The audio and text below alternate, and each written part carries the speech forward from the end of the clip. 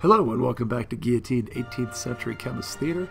Today we are going to wrap up the composition unit with looking at the most complex calculation you have to do, and that's determining the molecular formula of a covalent compound given the percent composition information. Now this is just a little bit trickier than the other way, but I don't think you're going to struggle too much with this. Just really one step farther than the other type.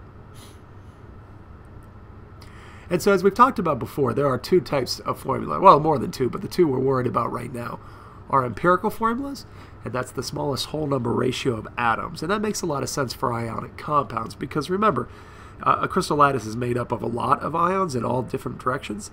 And so we're going to find the lowest ratio of those ions. So like for instance, table salt is not just Na and Cl. It's a lot of Nas and a lot of Cl, but it's a 1-to-1 ratio.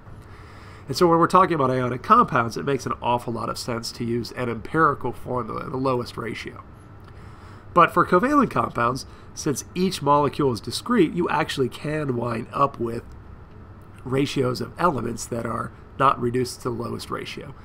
And an example of this could be these three compounds right here. Well, here we go. Hold on a sec. Here comes some. There we are. And so what we have there is actually on the top, that's formaldehyde, in the middle that's acetic acid, and at the bottom that's glucose. Now if you look at the ratio of the elements in there, all three of them have the same ratio. It's 1 carbon to 2 hydrogens to 1 oxygen. So they would all have the same empirical formula. But the molecular formulas of the last two do not match the empirical formulas. And so when we're dealing with covalent compounds, we've got to come up with some way to work with the fact that many of our compounds are going to have ratios that have not reduced to 1-to-1 ratios that are higher, like glucose C6H12O6. And so to deal with that, we have to do a little bit of mathematical magic. Not much, just a little tweak over the last ones. So anyway, that's formaldehyde, acetic acid, and glucose. They all have the same empirical formula, as we noted, but they're certainly not the same thing. And so that's why when we have covalent compounds, we don't name them by the empirical formulas, because that would be giving us misinformation. And so how do we deal with this? So let's look at this mathematically. Again, we're looking at mainly the same thing as we did for determining empirical formulas.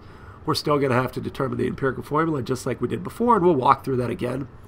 The way that you can help distinguish these problems, though, is they have to give you a molar mass of the actual compound, or a range around the molar mass. If they don't give you that, then you can't determine the molecular formula. So that's a big red flag. You should definitely see one of those in a problem like this. So anyway, then what we're going to do is you're going to determine the molar mass of the empirical formula, and it's going to feel like you're going backwards, but you're not. Because then what you're going to do is you're going to compare the molar mass of the empirical formula with the molar mass that you were given. And then you can determine what I call the X factor. And the X factor is really simply the ratio of the two. You're going to compare the molar mass that you were given to the molar mass that was determined. If they're the same, then it actually is the same thing. The empirical formula is the molecular formula.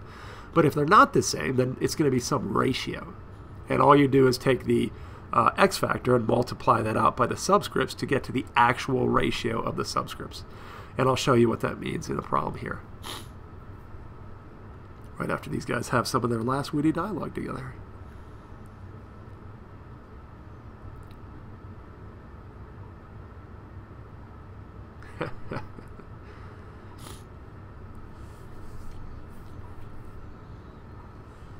All right, so let's take a look at one of these problems.